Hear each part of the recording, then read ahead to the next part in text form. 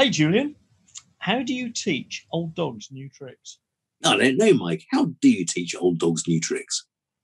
I don't know either, but I have a feeling that we're going to find out soon. So do I. So let's welcome on Anita Dowe from the website themindfulpetowner.com. Hi, I'm Mike Brampton.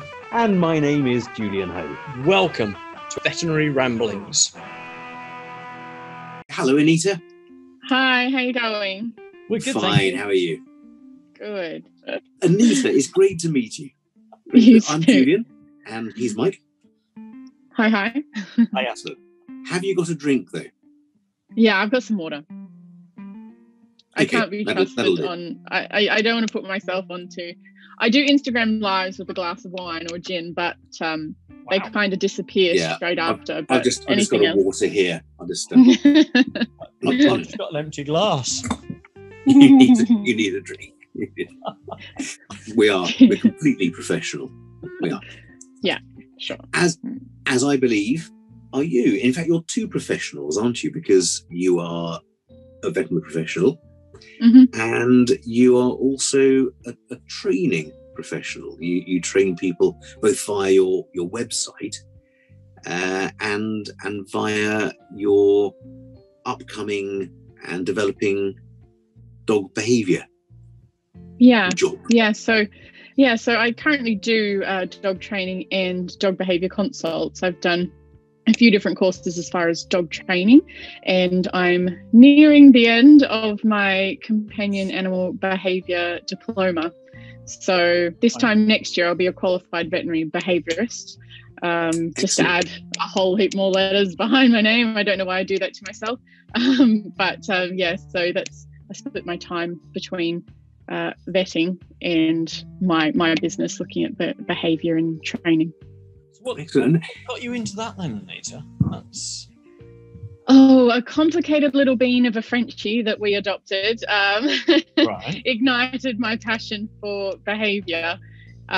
She has had quite a few behaviour struggles, and I already had a good working relationship with our local behaviourist, and through working with her, that really ignited my passion. And also through work, as a vet, you see a lot of animals with behaviour struggles, and some of them ultimately ending in not a nice ending for the animal when it can all be avoided.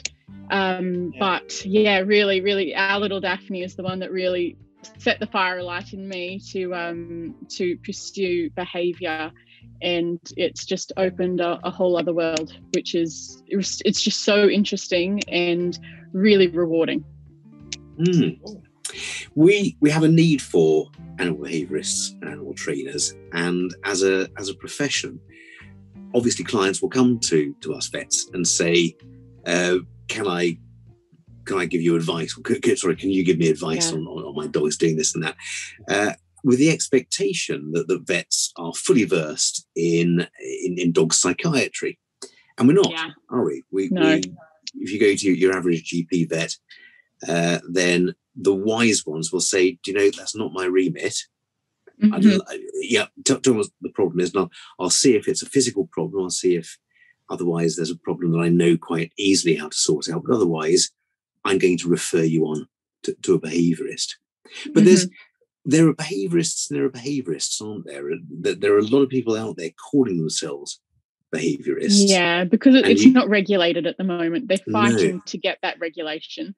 And that's why even now when people, it's like advanced practitioners versus specialists, it's very regulated, and you can only give yourself that title. But at the moment, it's not regulated at all. That's why myself, I'm extremely careful when people, oh, you're a behaviourist. I'm like, nope, I'm not a behaviourist yet. Give me, 8 more months, and yes, I will be. But I'm very careful about that distinction, because while it's not regulated, it's heading that way, which is a really important move for the industry to protect clients more than anything. To make sure they are seeing someone with the appropriate qualifications. Absolutely. We don't want to. I'm not dissing these dog whisperers, so-called. There are a lot of people without the necessary qualifications who, for whatever reason, whether it's experience, whether it's true knowledge they've gained elsewhere, have, would say, a way with dogs or cats, but it's not a true behaviourist. And so for clients who are listening out there, and I'm sure the same is in America, most of our listeners are in America, make sure that whoever you go to for your behaviour advice is a recognised specialist in behaviour.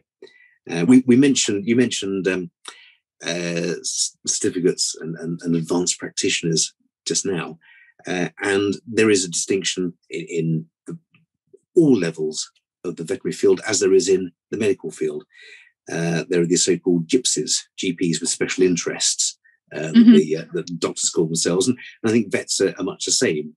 I do an awful lot of orthopedic surgeries and spinal surgery. I'm not a specialist, and I make it very clear when someone comes to me and says, could you fix my dog's leg? I hear you're a specialist. No, I'm not a specialist. I have an interest in it, and I have an amount of experience in it, but I'm not a specialist. And if you want a specialist, here's a list of them, and they will be able to do a much better job than me for X number of reasons. Oh, I doubt that, Julian. That's pretty good to say. So you're just waiting to kick in there. Yeah. And so what advice what letters would you look for after people's names? It really depends on where they've studied, and that's the biggest thing, because you can do masters, you can do diplomas. There's an array of different letters that are going to be after people's names, but ultimately, depending on the country, there are governing bodies that generally all the accredited behaviourists are going to be members of. That being said, I think in the UK there's a couple of different bodies, and you don't have to be registered with both of them. So it can be a little bit of a minefield that way, because you need to know what you're looking for. But ultimately, the simplest thing would be to ask the person, who have you done your training through, and they should be able to supply you with something. Because it can be a little bit difficult, and if it's just straightforward, ask them. It's that simple. But and the majority of them, whether it's their website, business card, whichever, they'll have it on there, because as soon as you've got that accreditation, I know myself, like as soon as I've finished it, it will be on that website, because I'll be proud as anything. These are my new letters. This is what I can do. I'm definitely, qualified to do that, and I'm qualified to call myself a behaviourist. So it should be easily accessible information on their website, or simply asking them. So how long is it? Do you have finals, or is there a final assessment? How far off getting those letters are you?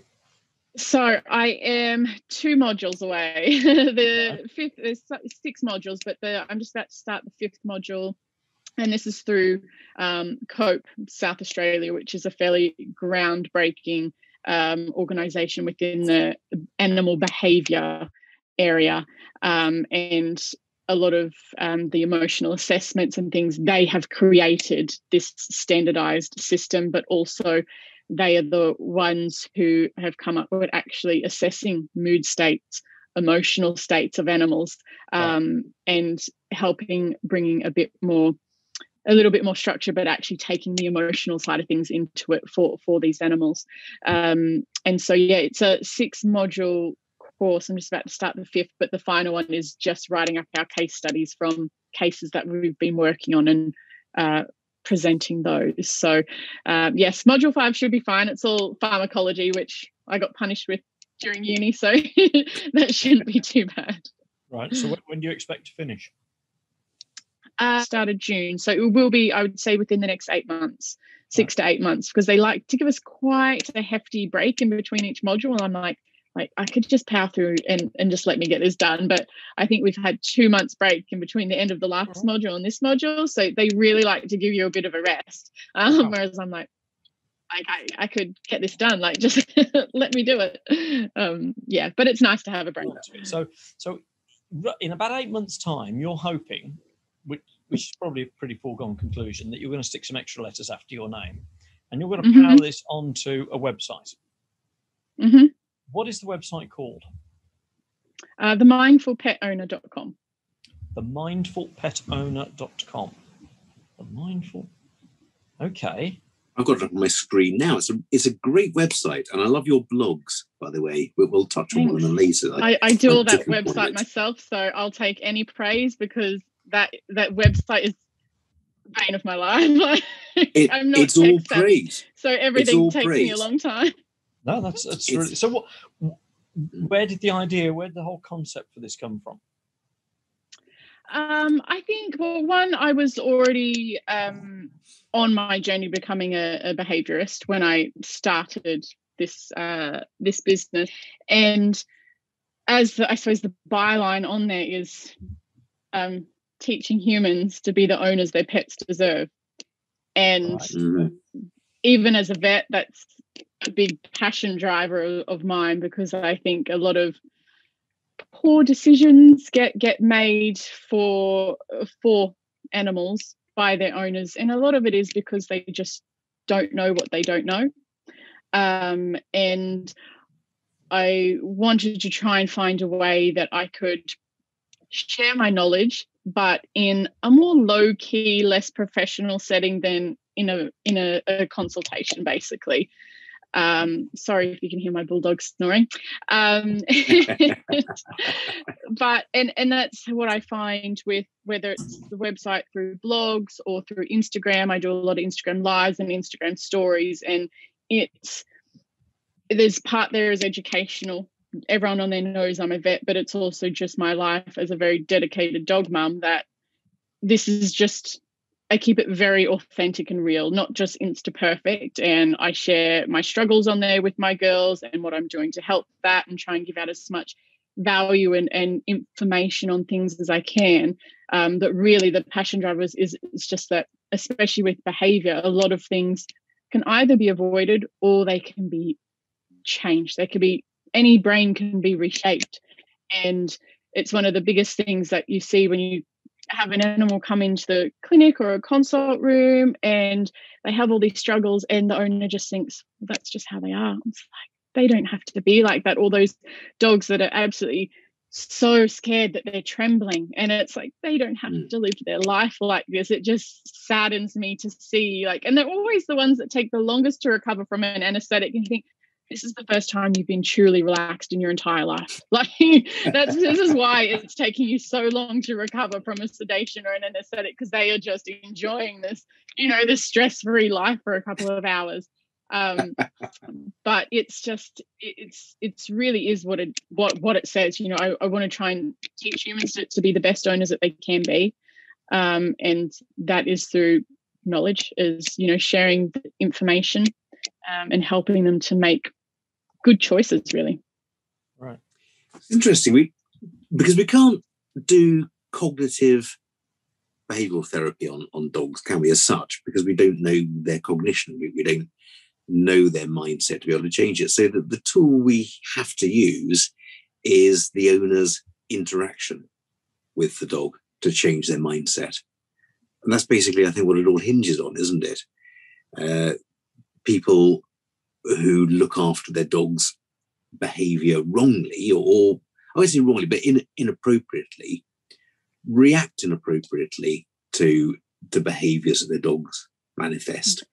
And I think also putting human emotions on it. Oh, they're just stubborn. Oh, they're ignorant. Oh, they're doing that to get back at me. It's like, they are like, yes, they have emotions, but they are not that complicated. Like, they did not remember that you only gave them half their breakfast 6 hours ago, and that's why they went and pooped in your shoe.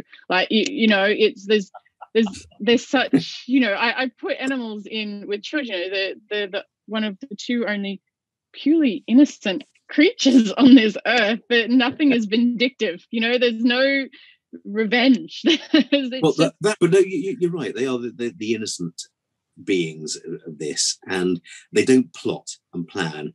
You're right. They don't go around thinking, right, okay, next time he takes his slipper off, walnut whipping that one, mate. Yeah, exactly.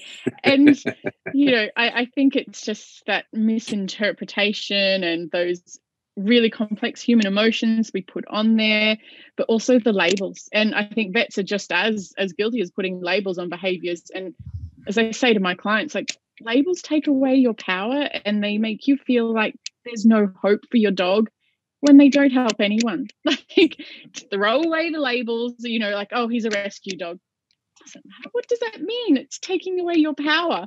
Like, every dog that you can help transform and reshape their brain. It's labels help no one, and it's just there's a lot of misinformation out there. And I know myself as a vet, the last 2 years of studying, there's been multiple times when I think, oh my God, I've been telling people the wrong thing for like the last 13 years of my career, or wow, I didn't know that. And it's completely changed how I work in the clinic, but it's also a big reason why I work in emergency and critical care now is because those patients, they need it. It's life or death. I have to just handle them how I need to handle them for that. But I moved away from general practice because I could no longer feel comfortable about what I had to do to vaccinate some animals, or unnecessary things, or as simple as a nail clip.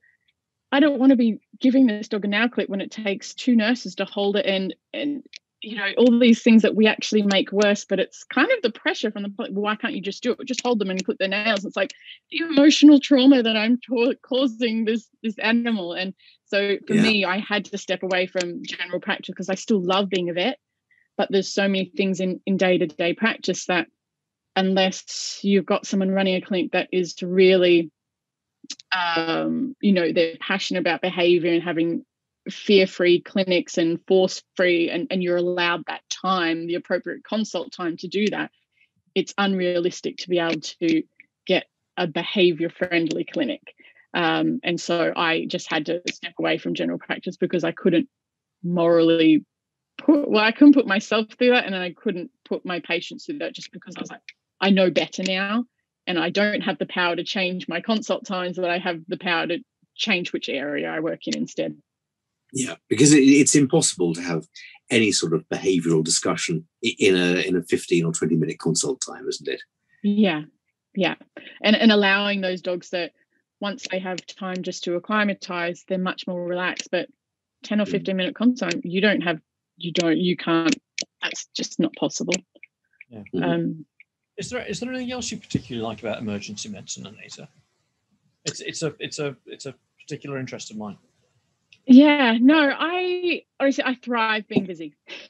I like being busy, and I like the unpredictability of it, and the challenge of it. And I do really like the teamwork as well, because when something walks in the door, whether it's bleeding, gasping for breath, it's just all hands on deck, and it's a well-oiled machine. And I love working in a team like that, where when stuff hits the fan, you've got a team there, and everyone just gets in, everyone knows their role, and you're all there on the same page working to try and save this animal. So I do really like the more complicated things. I've got my cardiology certificate as well, so I don't do very much of that anymore. But it's the different surgeries and the medical cases. I thrive on the more complicated, and that's what I get with emergency and critical care. Are there times that you don't like? I am moving away from working night shifts and more working weekends and bank holidays or back shifts, because especially during the pandemic, where we're all so socially isolated, I was finding the night work even more isolating. And that's one of the parts I don't like. And I'm only 36, but I'm getting too old to work nights. It's just like, it takes me longer to recover, because night shifts, generally they're 15 hours, and you're not guaranteed a break, because a lot of time the overnight shift, it's you and a nurse, maybe an animal care assistant, and it's so hard on your body, physically, emotionally, mentally. It's draining. And you're not guaranteed any kind of break. You could work a 15-hour shift and go to the toilet twice and jam some food down your throat. But I actually like being that busy, but it's just with my body's not recovering as much as well. It's taking longer to recover, but also with the pandemic, it's just going to work is the only time I've been able to socialize. So it's like, I think I'd prefer to work the weekend day shifts and the bank holiday day shifts, or the busier clinics that have multiple vets and multiple nurses on, just so it's that bit more of a social element there, rather than it's just me and my nurse and that's it. Yeah. Well, it working nights upset your sleep patterns as well, doesn't it? And we all know. Especially because I would do a night shift, and I'd normally, because I travel around a lot for my particular position, and I would only, maximum I would do would be 2 nights in a row. And Right. But even so, however many nights I've done in a row, when I finish at say 9 o'clock that next morning, I stay awake for the entire day until I go to bed at a respectable time, about 8 or 9 p.m. And then I'll have a bit of a sleep in the next day, because that's how I can get back into my normal rhythm. But normally by 8 or 9 o'clock that night, I'm talking gibberish, and it's, but because I'm terrible at napping, like I've never been able to nap. My husband knows I'm not feeling well if I say I'm going to go have a nap, because I'm incapable of napping. Like I say, yeah, okay, I'll lie for 20 minutes. It takes you 20 minutes to fall asleep. And then 5 hours later, I wake up, and then my sleep pattern is completely out of whack. So like I just can't nap. It's not on my CV as one of my skills that I have. I can't nap. So it's just I finish the shift and then I stay awake all day and just force myself back into that normal pattern. Otherwise you could very easily become a night owl. Yeah. And that's it's a well-known torture technique, isn't it? Yeah. Interrogation technique is to keep everybody awake. And it is. Although I have to say, as an employer, if I see I'm a great napper on the CV, I may not push that one forward too much. I know, right? although actually, it makes sense, doesn't it? Maybe we should be. We can explore that later. But I'm a hopeless napper. The times I do have a nap, as you say, well, I'm ill and I need one, or I'm so dog tired I have one, and then I have a 15-20 minute nap, and 4 hours later I'm still going, I haven't quite woken up yet. Yeah, exactly. Whereas actually my father-in-law has done some kind of hypnotherapy course, and he can have a 5 to 10 minute nap and wake up and feel bright as if he's had a whole night's sleep. Like he did some hypnotherapy course in it, and it's amazing. Like he can fall asleep like that, and 5 or 10 minutes wake up like he's had a full night's sleep and keep going. Wow. Yeah.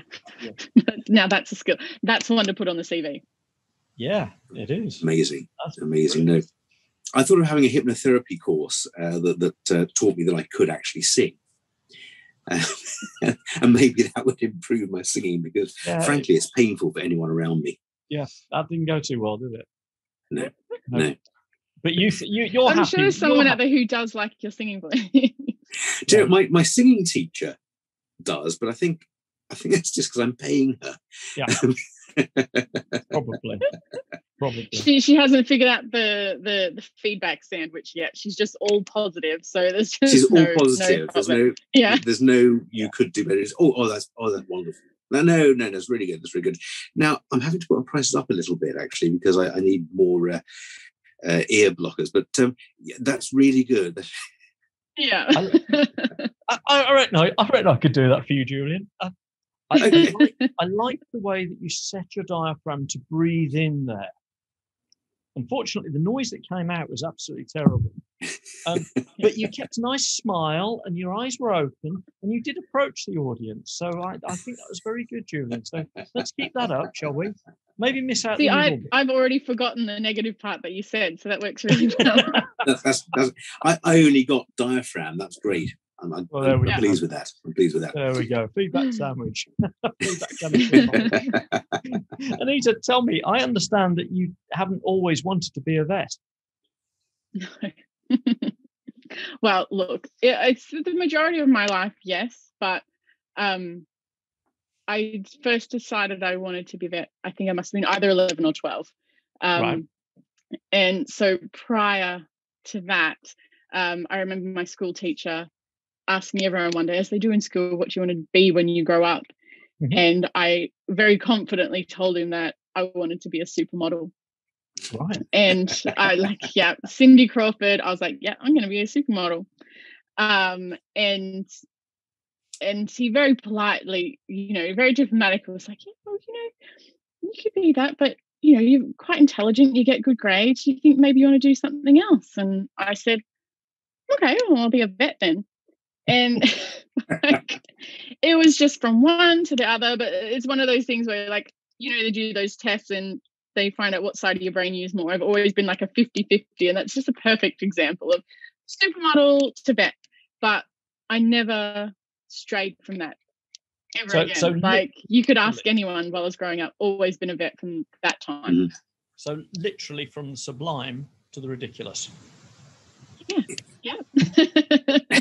Really well paid and luxurious and lots of freebies to supermodel. Yeah. Mind you, I wouldn't want to be a supermodel, because you'd rub shoulders then with Elle Macpherson. There was a time. No, you wouldn't. There was a time when I would love Julian, to do that. Do you not anymore? No, Julian. You would not rub shoulders with Elle Macpherson. You might rub shoulders if I was standing on a box, I would. No, listen, Elle Macpherson, she's 6 foot bloody 3. She is. You're right. You're only 5'4". If I stand on a box, I'd rub shoulders with her. Yeah. Yeah. See, also another of my problems, like, I wouldn't have been tall enough. Darn it. If it wasn't for my height. There we go. There we go. So with this dramatic career change, then, we turn the clock back to, let's say, well, probably not 11-year-old self. Well, maybe we could. So if you were going to write a letter now advising your younger self, can we pick an age here? Should we do 18 or should we do 11? Let's do 18. Do 18. Okay, so if you're going to write a letter back to your 18-year-old self, full of the knowledge and with wonderful 360-degree multicolor vision, hindsight, what advice would you give your 18-year-old self? Well, funnily enough, when I was 18, go on. You got a letter from someone who was saying that they were for you, and they were 36. I took 12 months off from my vet degree. So I started my first year, and then I actually took 12 months off. Right. And it was my mum who convinced me to go back to uni. So the first thing in the letter would be saying, listen to your mum. Right. Going back to uni is the right choice. Because again, at that point, I was like, do I want to do music or do I want to do vet school? Again, it's like those two sides of my brain are always warring a little bit. So yes, the first thing would be listen to your mum. It's a really good choice to go back to uni. I think ultimately all my choices up to this point, I wouldn't take anything back at all. Okay. I love my career and I love my life, and it's all those hiccups and heartbreaks and whatever else, those bumps in the road, they got me to where I am. And I suppose not even my career, it got me to Turkey in a random place, and that's where I met my husband. So it's every choice that I make, whether it was the right one or not at the time, I would still make them 100% make them all again, to end up where I am now with the person I am now. And I'm really sorry, but I'm hopelessly romantically in love with my husband after 8 years. But that's one reason why I would not redo anything, because where I am now is exactly where I should be. As far as my profession, I think for me, I put a lot of importance on being busy and putting value in being busy. And so I definitely at points overworked myself.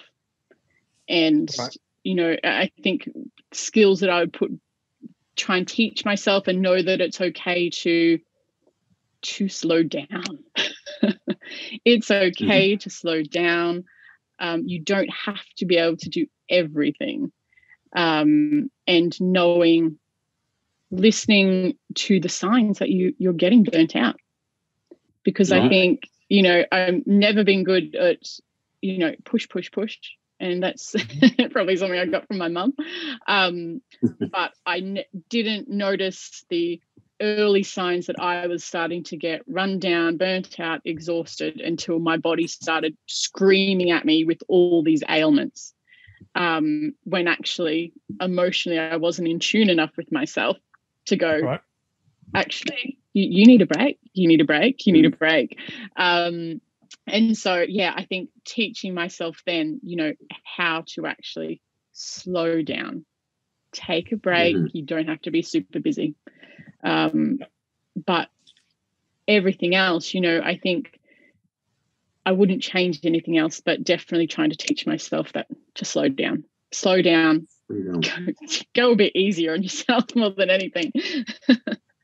It's something that we're not very good at as vets, isn't it? We're the classic overachievers. We're the always get good grades, always expect to get good grades, always expect to know the answer, and always want to do the right thing for the owners. Owners come to us, they want us to get things right, and we do it. And we beat ourselves up too much when we don't get it right, when we can't get the answers. And that has catastrophic consequences sometimes, doesn't it? And I know that you've mentioned this several times on your blog, and I won't I think hesitate to bring it up, but there is a huge mental health issue around the whole profession that we just don't talk about. Or we talk about it within the profession. But we kind of do. We say there is one. We don't. But we're not trying to talk about it with the general public. You know what I mean? And that's, I'm chatting with some friends at the moment to try and get something moving, I suppose, for lack of a better description, because I feel like it's everyone within the profession is aware of it, and some people feel more comfortable talking about their struggles and others don't. But it's such an unknown within the general public. Like, so many people, you'll tell them, statistics or whichever, and they're like, I had no idea. It's like, well, that's the problem. Like it's trying to be dealt with as an internal problem rather than an external, trying to get help from external sources. It is, because we must always present a brave, all-knowing face to the public, can't we? If we show any vulnerability, then they'll think, gosh, we can't do our job. That's the feeling, isn't it? There's also the thought if we don't do something, if we take time off, if we say, no, do you know what, I can't do that, we're letting our colleagues down, we're letting our clients down. And that's a huge pedestal to have to that feeds on itself, doesn't it? That whole thing. And I know myself, it's like someone goes, tell me how, go and eat something.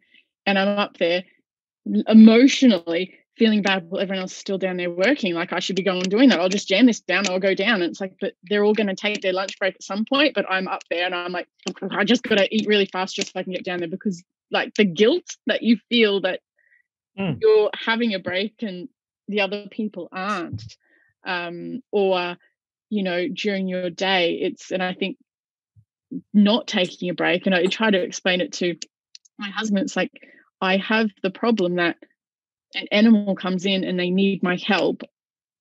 Who am I to prioritize myself over this animal's welfare?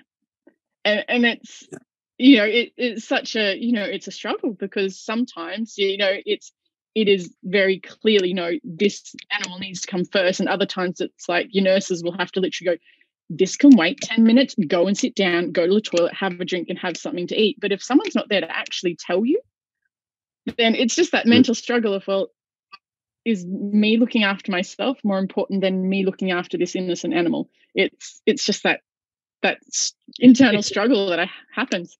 It's a very fine line, isn't it? It's a question as to who cares for the carers, and if you don't take that moment out, because we've got that very fine line between success and failure, life and death, health and illness, and you're dealing with that with a patient all the time. That critical decision that needs to be made, if you haven't taken time for yourself, you might make that wrong decision, or you might make that mistake, and that is then going to be consequently even more catastrophic for the patient. And then you've got that guilt burden laden on the top of everything, and quite frankly, you're probably not fit to be doing your job. And that's the internal struggle, isn't it? Because of course you're fit for doing your job. You're more knowledgeable than most of the other people around. You're more skilled than most of the people around, and you are perfectly suited to doing that job. You're just a human.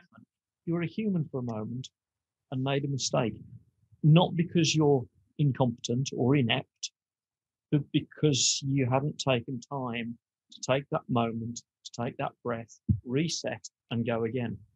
And it's an interesting question. And I know, like, I struggle. Like, I would be the one to make sure everyone else is getting their breaks, and because I used to, be in charge of 30-something staff, and it's like I would make sure everyone else got their breaks. I would stay late. I'd clean kennels, wash floors, to make sure that the nurses weren't staying back in time. But there are times where I would drive home from work, and my husband would literally be waiting for me because I'd call him on the way home, tell him how sick I was, and I wouldn't have eaten all day, and I would literally collapse in the driveway, and I'd be sick. Like, I would be sick because my body was just absolutely rejecting what because you've had no water, you haven't been to the toilet, you haven't eaten anything, it's 15 hours later, and you've done a 40-minute drive home and migraine, and then you pull up and you're just like, what? And he's had to carry me in the house because I physically couldn't get in there, and yet still in my brain it's like, if I looked back, at what point should I have taken a break? Don't know. Oh yes, it was like, it's so bad. It was 4 years ago. I know now. Yeah. And you can bet though that if the phone rang at that time and it was old Mrs. Jones with her Shih Tzu, you'd summon a deep well of strength from someone. Oh yeah, no, poor little puppet. How's it doing? Yeah, no problem. I'll be right out. I'll see it. Yeah. Exactly. And that's what we do. And that's what we do. Yeah. Have you so this hopefully is in the past, these collapses on the drive and these awful times. You've developed presumably some strategies to get by it, to cope, to make it better now. So the worst of it was in a really bad job, and I was there 4 weeks, handed in my notice, and I was out of there because it was run ridiculously, and that's when I was like at the worst. And I would like to say that I learnt from that, and I had to literally get to rock bottom before I learnt. And my last job where I was running clinics, it got to the point where I was trying to run everything, and I was full-time clinical as well as running 4 clinics, and I was stretched that thin, partly through my fault and partly through the higher levels fault, because I'm a bit of a control freak, perfectionist and everything else, but it got to the point where I literally just broke down at work, and all it was this slightly rude email from one of my colleagues, and I literally just collapsed in the fetal position and started crying, and I walked out and I never went back. I would have, over that 4 years of working, looking after clinics, it would be every 3 to 6 months, I would just take a mental health day, because I would wake up and I'd like, but it would just be a cycle. I'd get to fever pitch and then just have a little bit of a meltdown and just have a day off work. But then it got to this point and I was like, you know what? I couldn't go back in. Like I was off 2 months on stress leave, and then in the end I had 6 months off the profession altogether. And because I was having panic attacks, I'd drive to the clinic to go and speak to my practice manager and talk about whether or not I was coming back, and I'd have panic attacks on the way there. I couldn't physically take myself to the building.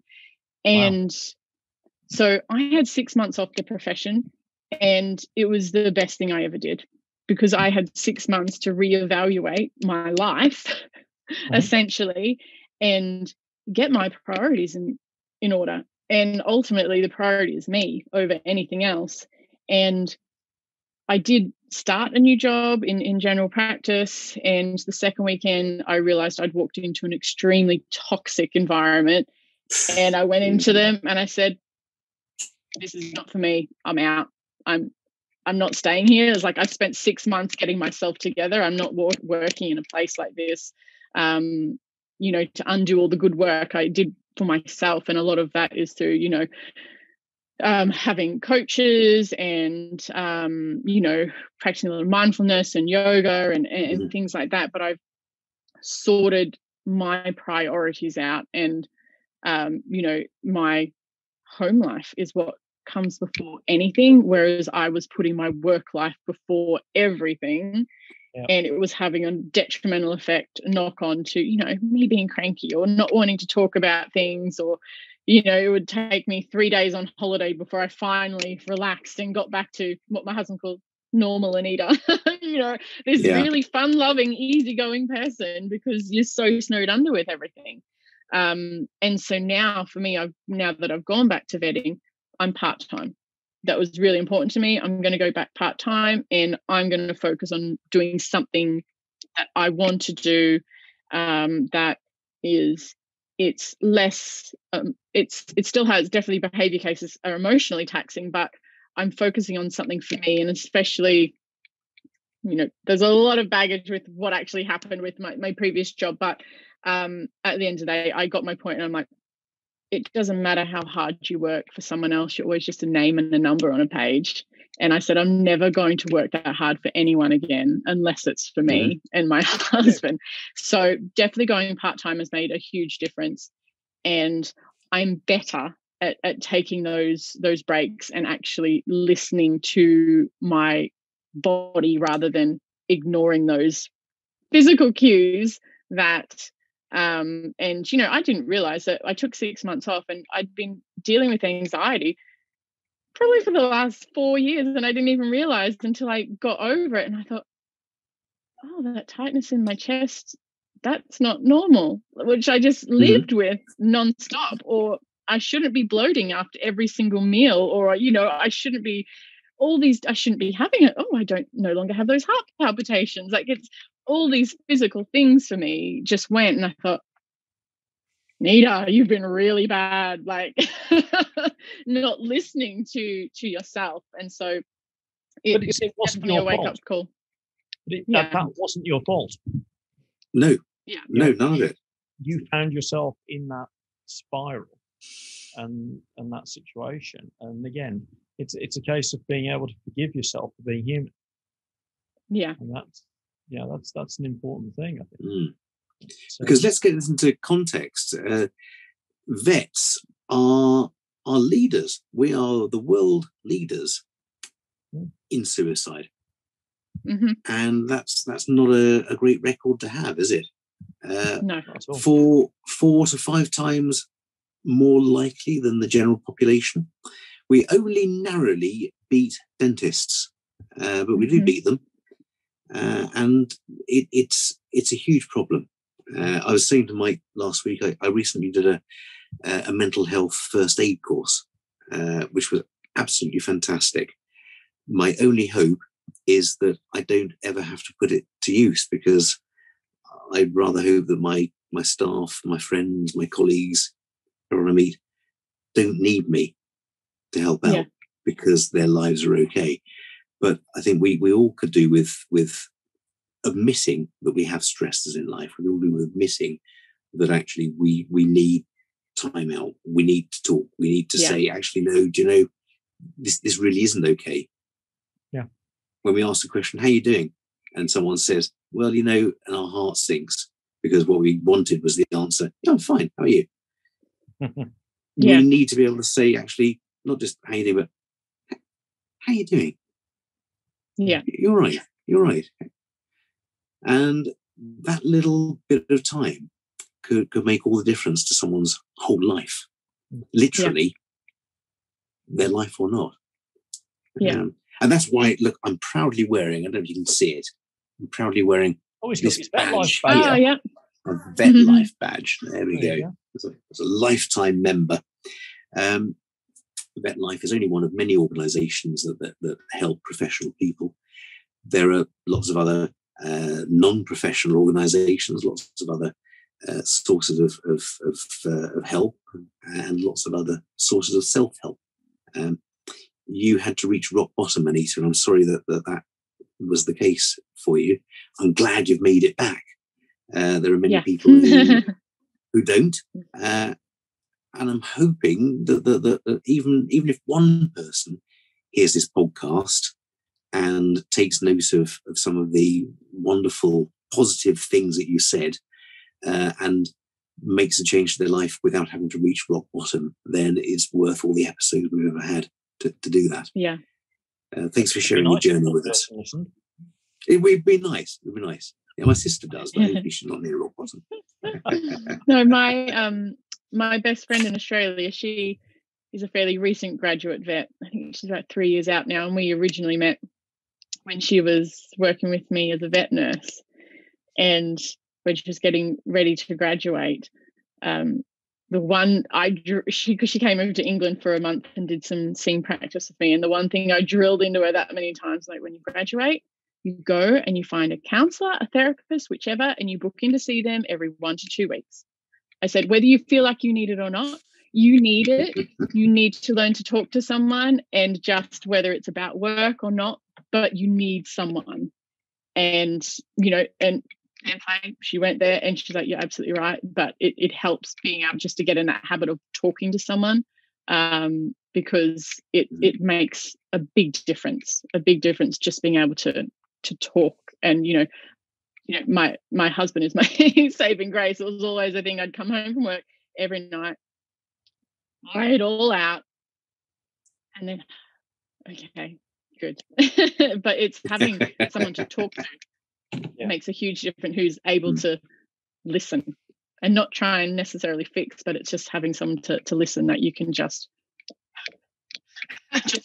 word vomit. Absolutely. It's the listening. The listening is a huge thing, isn't it? We often listen to a friend talking, don't we? We don't often really listen, and that's listen non-judgmentally and without wanting to butt in and say, oh, do you know, I had that. That's fine, yeah. Or trying to fix it as well. Like, I'm bad. Like, I'm a fixer, and it's like one thing that I'm trying to work on is, like, you don't need to fix everything. They just need someone to listen to. Just listen. Cool. Cool. Well, wow. I've learned a lot. I've learned huge amounts. Thank you. Loads tonight. Could you learn any more, do you think, Mike? Maybe if we've got a minute. Oh, the pressure. You know what we're talking about, don't you, Anita? We're talking about... your segue is not subtle enough. 60-second CPD. So I take it you've heard of 60-second CPD? Yes. I wrote my notes down. I'm prepared. I'm loving this. That's brilliant. That's amazing. Okay, so Anita Dowe, 60-second CPD, what subject do you want to cover? Turning puppy socialization on its head. Okay, all right. So turning puppy socialization on its head. Right, so let's get the clock up. So, Anita Dowe, the mindfulpetowner.com. Turning puppy socialization on its head, 1 minute starting from now. Okay, so socialization in the traditional sense is getting your puppy out and about so they're exposed to lots of different people, dogs, and environments. But what are we actually doing? We're exposing them to novelty. The concern with this traditional method is that so much of this is out of your control, and it can very quickly become a negative experience. And it only takes one negative experience to undo 100 positive ones. Get yourself a big cardboard box, a washing basket, or a paddling pool, and start collecting your clean recycling. Your puppy can search through these looking for treats or kibble, and this has the exact same effect. They are being presented with novelty, but in a controlled environment, paired with food, making every experience a positive one, resulting in a dog that is optimistic and confident with novelty, a skill that will be generalized to other novel situations, objects, people, or dogs. Do the groundwork at home and don't rush into taking them everywhere and meeting everyone. 3 seconds left. Come on, fellas. Come on. That was fantastic. Wow. That was amazing. That was fabulous. Wow. I'm absolutely blown away by that. So socialization isn't necessarily meeting new people, going to new streets. It's actually seeing novel things. Novelty. Yeah. Novelty. as opposed to, so all puppies are born optimists. They're glass half full. But as life goes on, experiences happen and they become more pessimistic, just like humans. And just like as older dogs get on, oh, yeah, they bark at the postman, or they bark at this noise, or they don't like this dog. But as puppies, we're starting with this clean, fresh canvas of spaghetti brain. And by controlling their experiences with novelty, we're just promoting optimism and confidence in the face of novelty. And what we would call generalization, we call like brain flexibility, is that they can transfer a positive experience with novel things to other novel experiences, because novelty in general is good. It's not scary. And whereas it's really common that dogs, puppies, they've been out and about and they've been, taken on walks for a month or so, and they suddenly get a sudden aversion to their lead and harness. Mum or dad picks up the lead and harness and they run. And it's not because anything bad happened with the lead or harness. It's because those walks have been too stimulating, too arousing, and something that they didn't feel positive about happened, but they associate it with that lead and harness. And it's because they're going too hard, too fast. And so by doing it at home, you can build up. And, like, they need to learn how to, we need to teach them how to communicate with dogs. Like, are you kidding? I'm a human. I speak human. I don't speak dog. Like, dogs are born knowing how to communicate with other dogs. We don't need to teach them. Like, it's ridiculous that we think we teach them how to communicate. But it's that optimism and confidence with that novelty situation, which they will then generalize to other situations. But also teaching them that person, that dog, is none of their business. There's nothing worse than having a dog. It might be cute when you've got a 12-week-old Labrador puppy who wants to jump up and meet everyone, but you've got a 45-kilogram adult Labrador at the end of the lead who thinks every single dog and every single person is his business. And that is what happens, as a result of that traditional socialization, because you've taken them to meet every single person or dog that walks past, and so they think every dog and every person is their business, when actually it's such a stimulating environment. And it's like, so when they come to the vet clinics, what we really want is a low arousal positive experience, because as soon as their mental arousal goes up here, even if it's positive, it takes the smallest negative thing to flip them over into full-blown high arousal negative. And so what might have been a crunching of a leaf, that if their arousal was lower and they would have went, what was it? Oh, it was a leaf. It's okay. It's gone. My arousal's already up here. This scary leaf happened, and oh my God, it was the worst thing ever. I never want to go for a walk again. So there's a lot going on at puppies, and it's a new way to think of things. But yeah. That's amazing. It makes perfect sense, but I'd never ever thought of it. And that's what my clients like. They go, I've never heard that said before, but like, it really makes sense. I'm like, yeah, it makes sense. Yes, it makes sense. Can I go back to puppy training school? I'm particularly liking the food. Yes, absolutely. Yeah, me too. A treat in every box. Sounds fantastic. Yeah. Well, actually, all like the training that we do, we ditched the dog bowl 18 months ago. Our dogs haven't eaten out of a bowl in 18 months. And that's because we use their kibble for training. We use their kibble for enrichment. So and that's what I do with all my clients as well, is that you've got this pot of value every day that you can use for training, for rewarding good decisions. You don't need high value treats. Like, you've got this huge pot of value that you can use, and just reward them making good choices. But there is studies that show that dogs prefer to work for their food, contra freeloading. They prefer to work for their food, not eat out of a bowl. And if given the choice, they will choose to do an activity and earn their food than eating out of a bowl. But even, a lot of these activities that I do with puppies, like say the cardboard box with lots of different activities, or a paddling pool with ball pits and things like that, you get older dogs who start to, we might say they've got a bit of dementia, or, you know, they're getting old. You get them involved in those types of activities and you'll see a complete change in these dogs. Complete change. And it's amazing because we kind of think, oh, it's just old age, but you get this stimulation happening. You work on turning their pessimistic brains into optimistic brains, introduce confidence and get them working on these same things that you get puppies working on. Like our girl, our oldest one, she's 6.5, but she's an English bulldog. So let's be honest, she's getting older. Oldish. Yeah. So, and a year and a half ago, like, she used to play a lot as a puppy, but we started playing all these games with her because I do games-based training. All these games that I was playing with my other two, and she's reverted back to her puppy self. She wants to work for her food. She wants to play. She's loving life, and we've changed nothing but the way we deliver her food. And it's so there's a lot, just as much we can do for old dogs as we can for young dogs, with games-based training and enrichment that will have a huge effect on their mental capabilities, but their behavior, their general emotional state. But we kind of just forget about the older dogs and put all the effort into the younger ones. Julian, I think there's hope for us yet. I know. I was going to say, could you have a chat to my wife, Anita? Because I think she might pick up a few tips to Well, you say that. Make me less geriatric.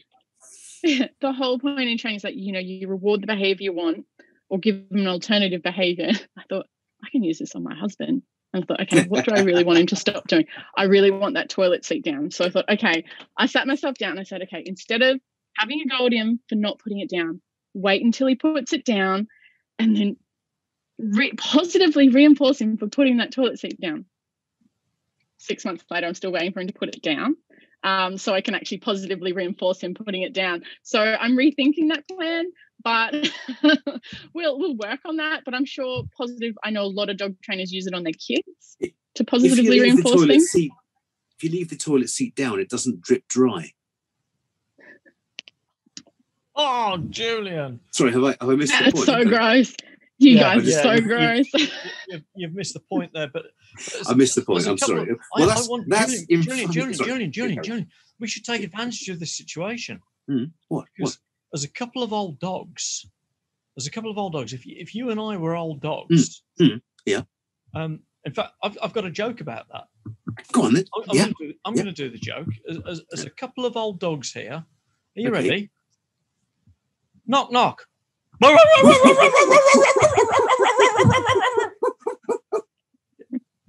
Oh dear. I'm so glad I got my headphones in and my dogs couldn't hear you. Or you would have got a real life reenactment of that. We've never got to the punchline of that joke. We haven't.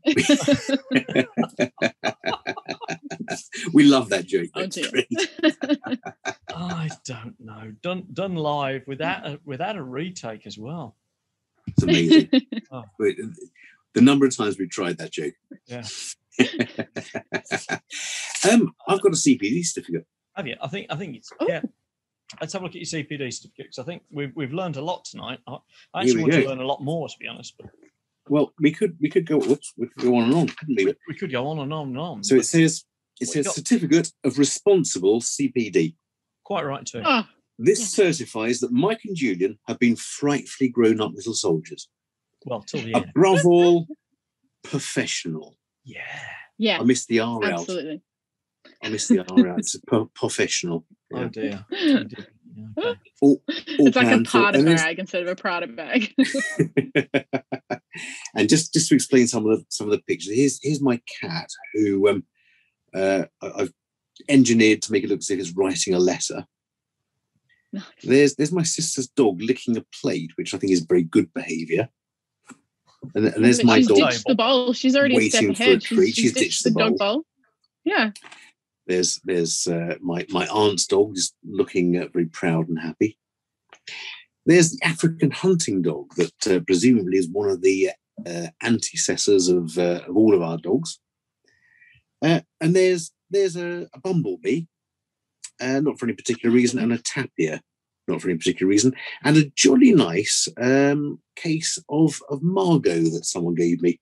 not for any thing other than, I think, obviously, don't self-medicate, but wine taken in moderation isn't a bad thing. And No, also, because I heard you're a exactly. bit of a foodie, Anita, and I was hoping if we had more time, we'd chat about food. But there's a wedding cake I made for my my head nurse a few years back. A wedding cake. Nice. Bring it up there. It's a wedding cake with a difference. Wedding cake is made out of cheese layers. Oh, wow. I love cheese. So, you had me at cheese. so there we go. That's the CPD certificate. You are into cooking, though, aren't you? Yeah, I love cooking and I love feeding. Excellent. I'm really bad. Like, I'm not good at, like, it's just my husband and I, but I'm terrible at making a meal just for two. Like, it's just not a skill that I have. Or my people invite me somewhere for a holiday and my best friends used to, and I'm like, oh, you think I can cook for everyone? And they're always like, please cook. Like, no one wants to cook. Or when a hen's weekend, I'm like, oh, can I be in charge of all the food? Like, let me be in charge of the food. Like, I love, I really like feeding. I never used to be in uni. My friends used to always make fun of me because I live on like chocolate and microwave popcorn. Or when I finally like moved out, I'd go home every weekend because I'd drive home because I worked at a vet clinic, and my mum would cook me meals for the week, and I'd come back with a week's worth of meals. So until I graduated uni, I never cooked. Like, I could cook, but I never cooked. Like, I think mum liked to cook for me. But yeah, it was like microwave popcorn and cake mix and chocolate. That's basically what I lived on. That turned out right. Well, look, you'll appreciate what I'm doing tomorrow then, because we've got a street party. So our neighbours, we're having a party, and I'm cooking for 25 people. I'm cooking a paella and a vegetarian tagine, all on a fire pit. There's my challenge for tomorrow. Cool. Cook both of those on a fire pit for 25 people. Yeah. Awesome. So, that sounds amazing. Fun. Well, I hope the weather's good for you. So do I. Otherwise, it'll be a rather raw paella. On the flip side, I'm hoping the weather's lousy because I'm vaccinating tomorrow. What are you doing tomorrow, Anita? What am I doing tomorrow? I've got a plumber coming around. That's super exciting because we bought a house and we only moved in about 6 weeks ago, and so we're renovating it. My husband and I there's nothing you can't learn on YouTube.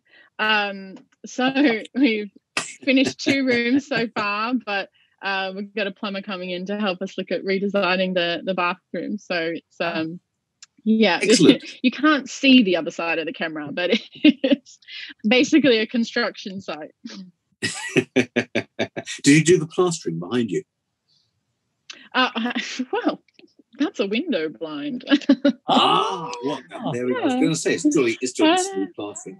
Yes, but we did on the other bedrooms. Yeah, we did the plastering and everything. Good for you. That's fantastic. That's absolutely excellent. Very good. I learned how to plaster on YouTube, but I ruined my laptop. It's like dad joke central. and talking of jokes, I've got a joke. Now I know Mike's done one. Mike did his dog joke, but I won't be. That was serious. I won't be put off from doing my joke. I was being serious. I've got a joke. No, that's great. I was hoping I'd get food treats from Anita, and oh, okay. You can do a joke, Julian. Presumably, Anita will send us food treats through the post. Yeah, absolutely. With a series of simple yet formative instructions on how to gain those treats. Yes, so I'll send that part to your wife, and then she'll have the treats for you. What I try to do, I usually tell a joke about this time of the show, and most people don't like them. And I usually try and get a joke to link in to whatever subjects we've had, but I couldn't think of one to link in, so I'm not going to do a link in joke. What I'm going to do is a joke that I heard a little while back about the Pope. And the Pope was making a visit to Australia, and And the visit goes well. He has a great time and meets lots of people. And then he's flying home. And his chauffeur, not deterred by the speed limit, arrives at the airport super early. And the Pope says, well, that was great, but we're here. I don't know why Pope sounds Jewish, but I don't know why we're here early, but we've got half an hour to spare. He said, could I ask you something? And the chauffeur says, yeah, mate. He said, can I ask you? I haven't driven for 55 years. I used to drive everywhere. Could I drive the car? He says, yeah, sure, mate. You can get in there, get in the front. I'll hop in the back. You drive the car. Thank you, my son. That's very kind. I'd like to do that. So he gets behind the wheel, and he's very old and doddery, and he's waving all around the road as he goes along. And this policeman sees him, and he thinks, I'm nicking him. I have him. Blimey, he must be drunk or something. So woo, woo, woo, woo, woo, whatever noise the Australian police cars not make. far off that. Yeah. And he pulls him over to the side, and he comes up, he rats on the window, and the Pope pulls the window down. He says, look, mate, I don't know what you... Oh my goodness. I'm sorry, Holy Father. Excuse me. He runs back to his police car, and he gets on the whatever it is, two-way system, the walkie-talkie. And he says, Captain, I've got a real problem. He says, I just pulled someone over, and they're like, they're really important, really famous. And his controller says, well, that's Tom Cruise. He says, no, it's big, really, really big, really important. What, do you mean it's sort of Boris Johnson? No, this is big, Is the Queen come to visit? Queen Elizabeth come? No. This is huge. Well, who is it? Can you tell me? Look, I don't know, mate, but let's put it this way. The Pope is driving him.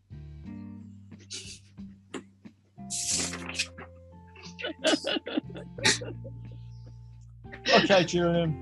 Yeah, I'll get my coat. Sorry. Yeah. I think it's nearly bedtime. It's past my bedtime. And it must be getting past your bedtime, Anita. We've kept you up. I'm sure we have. Brilliant. Fine.